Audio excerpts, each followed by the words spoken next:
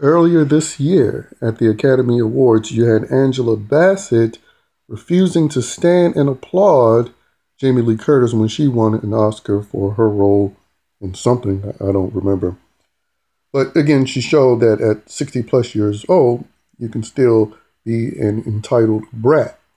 And now you have another notable celeb of the Wakandian community, and Samuel L. Jackson, who decided to eye roll in reaction to losing Best Actor for the Tony Awards. And again, this is just yet another example that even the so-called elders of the community still behave like nitwits.